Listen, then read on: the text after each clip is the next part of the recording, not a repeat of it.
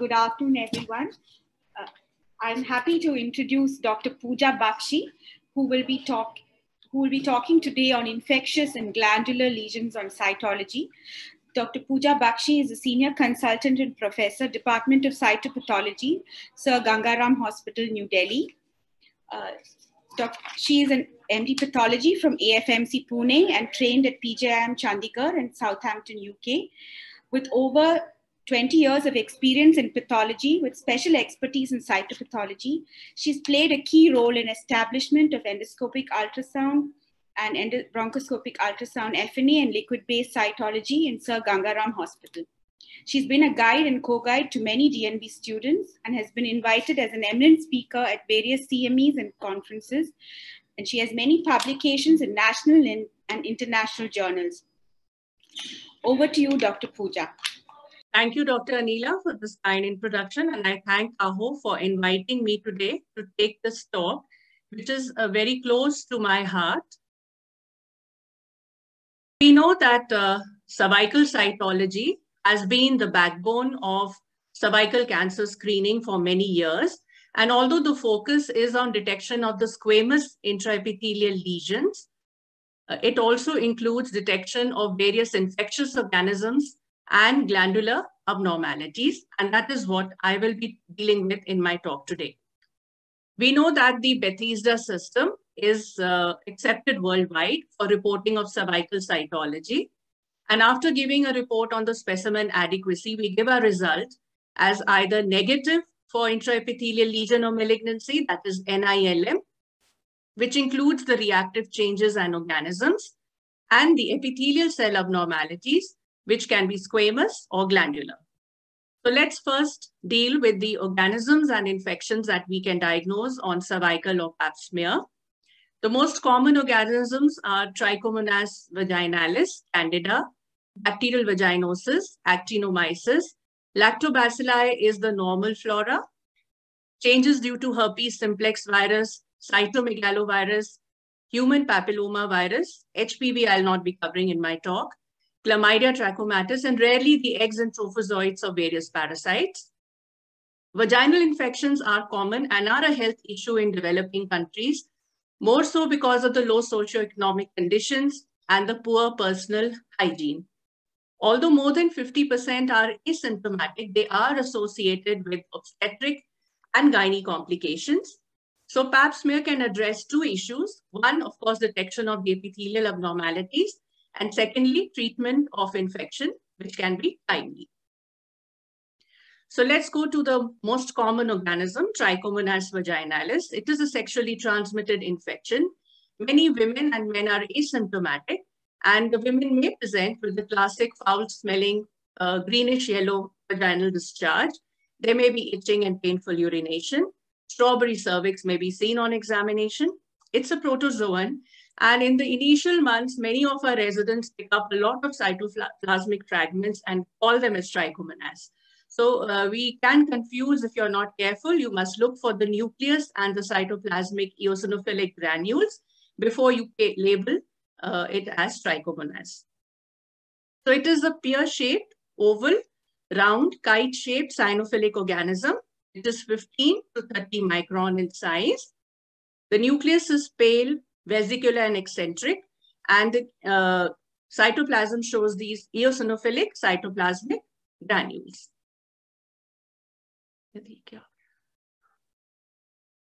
Flagella may or may not be seen. There are certain associated changes which can give a clue to presence of trichomonas. That is, presence of inflammation, perinuclear halos in the squamous epithelial cells, polyballs that are clusters of neutrophils sticking to the epithelial cells, and you may see leptothrix. These are long filamentous bacteria, and they are associated with presence of trichomonas. The next common organism is Candida. The woman may present with thick, curdy, white discharge, which is odorless, and there may be itching and redness. Classically, there is this appearance of shish kebab effect on the pap smear. As you can see here, there is pairing of these epithelial cells. What you see are these budding yeast forms and pseudohyphae, as you can see in this. The yeast forms, they extend to form these pseudohyphae. Most common is Candida albicans. Candida glabrata shows only the yeast forms, and they are more commonly seen in the immunocompromised. So these are very easily seen on the pap smear, especially in the liquid-based cytology, and it is not difficult to pick up these.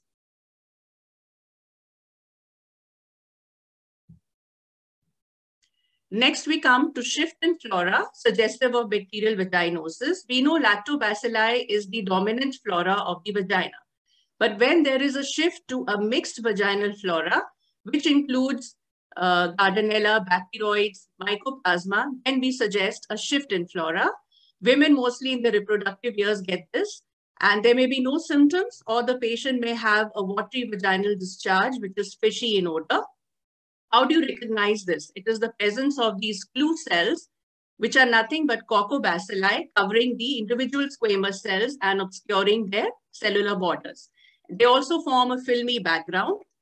Classically, there is absence of lactobacilli in the pap smear and absence of a significant neutrophil response. So you see only these coccobacilli.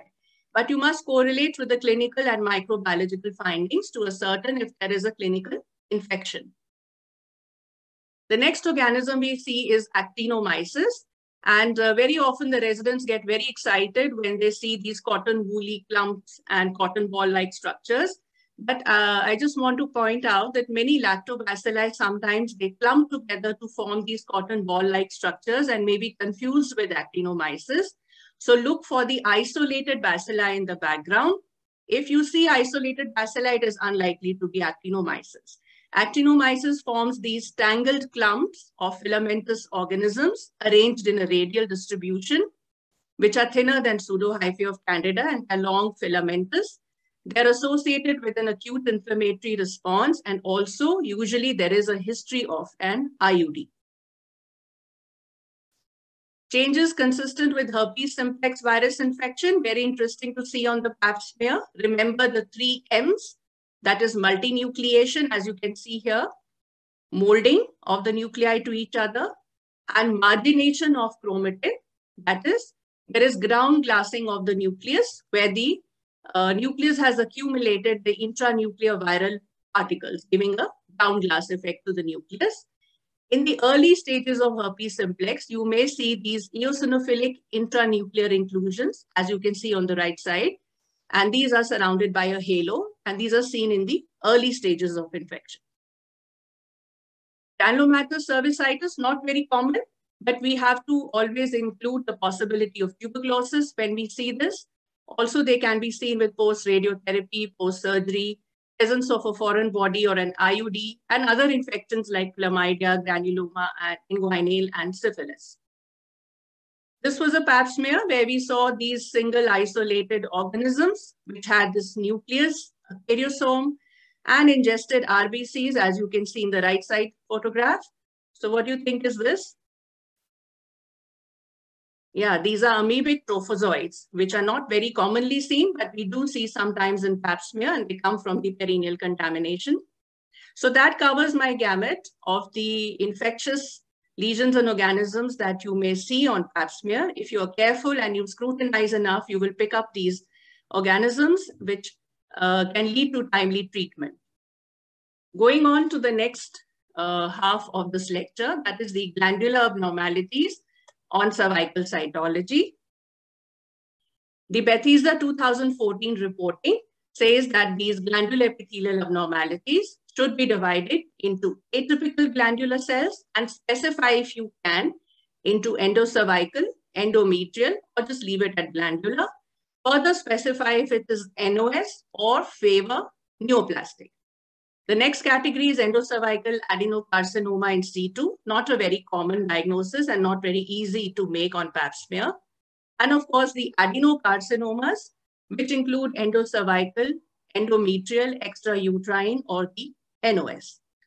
So when we say NOS, it means we are not very sure that the atypia that we are seeing is due to a florid reactive or reparative change, or is it a neoplastic lesion?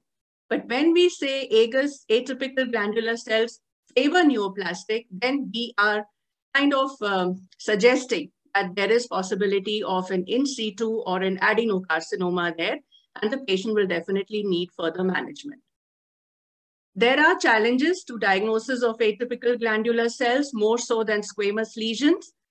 The sensitivity for glandular lesion detection is low on Pap smear for many reasons. One, there is infrequent exfoliation of these tumor cells, and lesser number of tumor cells are shed into the Pap smear as compared to the squamous lesions. So it may be difficult to pick these cells up. Specificity is moderate. The number of the atypical glandular cell reporting on Pap smears is much less than 1%. And there are many pitfalls and lookalikes which can lead to a false positive diagnosis. So you have to be very careful when you give a diagnosis of atypical glandular cells. Liquid-based cytology has improved detection of glandular abnormalities, and that is our experience as well, probably because of the better sampling of that brush that we use, the less obscuration by mucus, blood, and inflammatory cells, better preservation and visualization of even the few abnormal cells that are present on the Pap smear. Although the percentage of this report is less on the total overall Pap reports, the clinical significance is very high because this diagnosis is very often associated with the risk of a pre-neoplastic or neoplastic lesion, almost 10 to 39% in various studies. So it is very important to correctly identify atypical glandular cells on Pap smears. Association with high-risk HPV is there, though it is much less as compared to the squamous lesions, and HPV 18 is very more strongly associated. Of course, management, Dr. Mala has already shown, you have to go ahead with colposcopy and endocervical and endometrial sampling. So what are the normal glandular cells we see in the Pap smear? We see these endocervical cells in this classic honeycomb arrangement. And from the side view, we see this picket fence arrangement. There is polarization of nuclei. They are well separated out. There is no overlapping, and the chromatin is fine. Whereas when we see reactive or reparative changes in the endocervical cells, which is a very common phenomena, either due to inflammation or due to presence of an endocervical polyp, we will see these changes, that is nuclear enlargement, presence of these prominent nucleoli. However, you can appreciate that the nuclei is still well separated out. There is no significant overlapping. There is still moderate to abundant cytoplasm, and you may see polymorphs within these groups of endocervical cells. Whereas when we see atypical endocervical cells favor neoplastic, what do we see? We see these strips of pseudostratified epithelium, which is obviously columnar in shape with these oblong cigar-shaped nuclei. There is significant nuclear overlapping, enlargement, pseudostratification, and loss of polarity. So it is very important to appreciate these features. There is hyperchromasia, coarse chromatin, the NC ratio is higher, and there may be feathering seen at the edges. When we go to the next level, that is adenocarcinoma in situ, in addition to these strips of pseudostratified epithelium, we also see these rosettes or gland-like arrangement, feathering, as you can see on the right side, and bird tail-like arrangement, which are clues to the diagnosis of an adenocarcinoma in situ.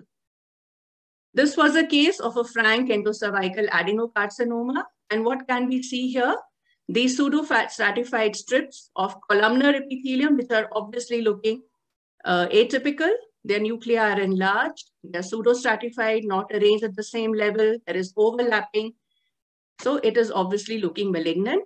And an important finding can be the presence of these single cells in the background. They are elongated nuclei, which are seen to be kind of bulging out of the cytoplasm, what is called as an egg and snake appearance. And the presence of these single cells can be a clue to the diagnosis of an endocervical adenocarcinoma. So look for these single isolated cells, which are atypical with columnar elongated nuclei. There are many cytological mimickers of atypical glandular cells. Always remember repair and reactive changes, which I have already shown you. IUD changes, presence of polyps, tubal metaplasia, vaginal tubal prolapse, endometrial hyperplasia. So the list is long. and you should be very careful before you give this diagnosis. One thing I wanted to highlight was the presence of these bubblegum cells, which can be confused with a atypical glandular cell or even a high-grade cell. These are all due to IUD-associated reactive changes, and you see these very large cells with vacuolated cytoplasm, enlarged nuclei and nucleoli. So when there is presence and history of an IUD, raise your bar for diagnosing an atypical glandular cell. Tubal metaplasia can also be a pitfall, but you can diagnose it. If you see carefully, you will be able to see the presence of the cilia and terminal bars.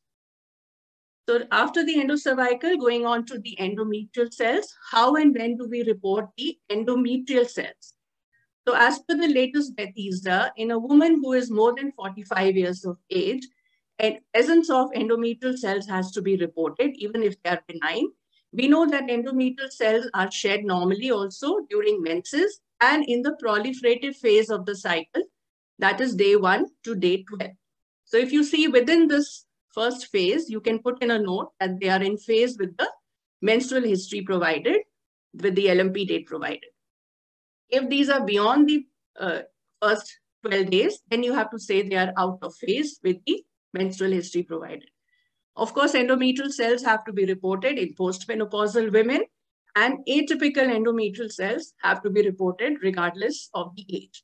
And what we see are these tight ball-like clusters where the nuclei are small, there is scant cytoplasm, nucleoli are not seen. So these are the normal endometrial cells which are shed into the pap smear. But how do the atypical cells look like? If you see that these fragments are slightly larger, though they are still 3D clusters or papillary fragments. The nuclei are enlarged. There is prominent nucleoli, lot of vacuolated cytoplasm, and there are this bag of poly cells. That is, you see lots of polymorphs within this group of tumor cells. And of course, there's obvious hyperchromasia, pleomorphism, vacuolated cytoplasm, and you may even see a watery diathesis in the background. So if you compare, on the left side is the benign, and on the right side are the atypical endometrial cells. So you have to carefully see this group of glandular cells to ascertain if there is atypy or not.